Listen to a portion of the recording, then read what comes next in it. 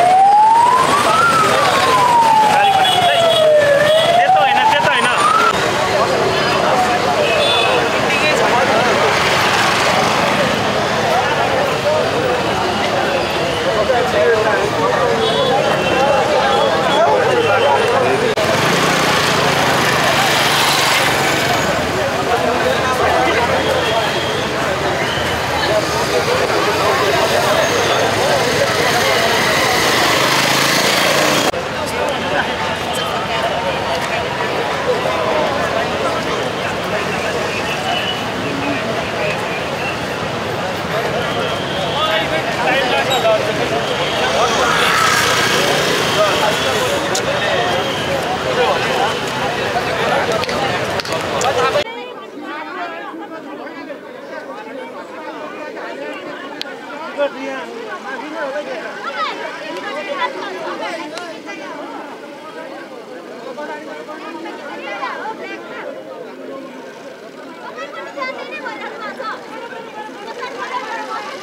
दाजु हेलो नमस्कार गर्नु तपाईँ भाग्या भागी किन हजुर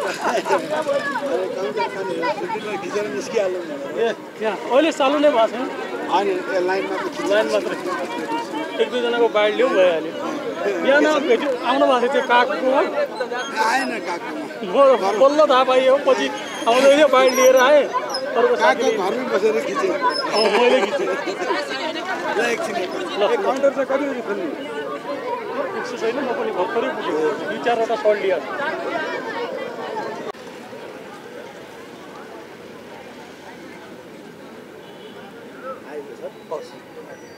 हुन्छ के भन्नु